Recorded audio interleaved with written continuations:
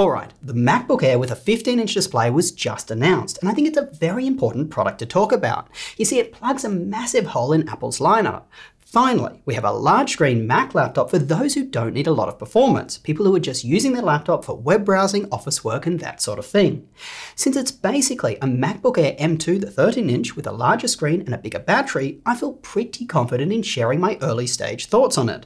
And FYI, I'm trying to get this video out fast to you, so apologies if production value is less than on our normal videos. And by the way, Apple also announced an augmented reality headset known as the Vision Pro. Rather than jam my thoughts on that into this video, I'm going to make a dedicated one on that later, so make sure you're subscribed with the notification bell on so you don't miss it. Back to the MacBook Air 15. Let me share a personal story with you. I mention my mother in almost every video. Well, I wanted to get her a new laptop. She just needs something for casual use, responding to emails, watching Netflix and writing office documents. She really wants a large screen as her eyesight just isn't the best these days. And sometimes she needs a bit of support. And since I live in the USA and she's in Australia, I can't provide that. So I wanted to buy her a laptop where if she does need support, there is excellent support available. No laptop brand offers the level of support that Apple does. You can take the laptop into any store worldwide for help and even purchase Apple's excellent extended warranty. So I knew I wanted to get her a Mac. But the issue was the only large screen Mac available was a MacBook Pro 16. That laptop was heavy for her and it's too expensive as it has performance that she just doesn't need. If this MacBook Air 15 was available, it would have been perfect for her and what I would have bought. So let's now go beyond Apple's hype, annoying amounts of hype to be honest, and talk about what we really have here. The MacBook Air 15 has the same 8-core CPU and 10-core GPU as the MacBook Air 13 with M2, the upper end config that is. Based on the 35-watt charger being the same as the MacBook Air 13's, my gut is there will be no increase in power delivery to the processor. So we should have the same performance as the MacBook Air 13 with M2. In Geekbench, which tests a variety of common performance tasks, it's around the same as the Intel 1360p processor in single core and a bit worse in multi-core. And in Cinebench, which tests the processor's performance when maxed out, it's worse in both single and multi-core. In fact, it's actually worse than Intel's low wattage 13th gen U series processors. Its poor performance in Cinebench, by the way, is affected by it being a fanless laptop. A fanless laptop does have benefits, in that the laptop is of course silent, but it also has negatives. When running anything that requires performance for any duration of time, the performance of the processor will start to drop, as the only way to keep it from overheating is to reduce the power fed to it. Secondly, the laptop's metal chassis will gradually become warmer to the touch. The laptop itself becomes one giant heatsink, spreading the heat around to dissipate it. By the way, due to the MacBook Air 15's larger size, I don't think it will get as warm when running performance tasks as the 13. And even though Apple's M2 chips do have excellent integrated graphics and you can do video editing on it, I do not think people looking for performance should really buy this laptop.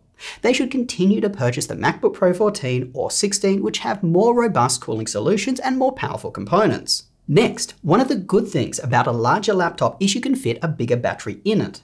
The MacBook Air 15 now has a larger 67 watt-hour battery compared to the 53 watt-hour of the 13-inch. But remember, the MacBook Air 15 has to power a larger display.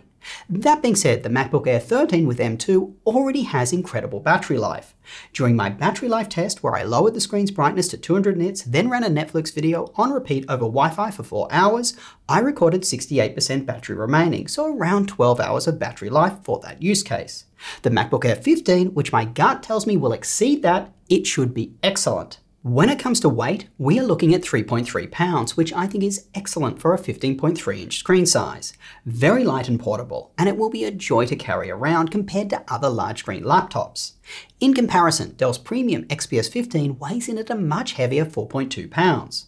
Compared to smaller screen 14-inch laptops, the ThinkPad X1 Carbon is 2.5 pounds, the Yoga 9i is 3.1, and Apple's own MacBook Pro 14 is 3.5.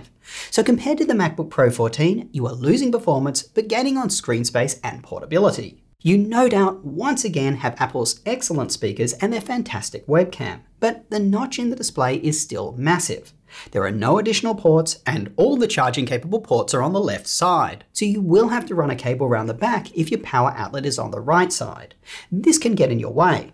Lastly, you still have Wi-Fi 6 and not 6E or even the newer Wi-Fi 7. Pricing on the surface seems good. It starts at $1,300 for the base model, but beware though, this is for a very low-end configuration with 8GB of RAM and a 256GB SSD. Also, Apple's 256GB SSDs are notorious for being slower than their 512GB drives. It wouldn't surprise me if this issue carries across to the new MacBook Air 15. If you spec it up to 16GB of RAM and a more relevant 512GB SSD, you are already at $1,700 US. So this laptop is only well priced for users who have very basic needs, which ties into my prediction for the MacBook Air 15. For users who want a large screen device and do not require performance, this laptop is great and very competitively priced for what you get. I think it will be an excellent choice for people just logging onto their work computer from home, browsing the internet, working on Office documents, or studying something that doesn't require a high-performance laptop. I think it'll be the best all-round device out there for you at that price range. But it doesn't mean it eradicates Windows laptops from existence as Apple would have you think. You can purchase Lenovo's excellent Yoga 9i on a regular sale for $1,150. That laptop has a touchscreen, is a 2-in-1, performs better for CPU tasks, it feels cooler to the touch while using it, and it comes with more memory and storage. The MacBook Air 15, on the other hand, performs better for GPU tasks, has a larger screen, a better trackpad, much better battery life, no fan noise, better speakers, and a better webcam. Oh, and I do like that they have lowered the price on the entry model MacBook Air 13 with M2 by $100. That laptop is a great buy for the same type of user who should buy the 15, but who want more portability or who just don't need a larger screen. Props to Apple for that, as it's rare for a company to drop the price of anything in today's day and age. For those looking to run performance applications on a Mac, you should continue to purchase the MacBook Pro 14 or 16 as I said.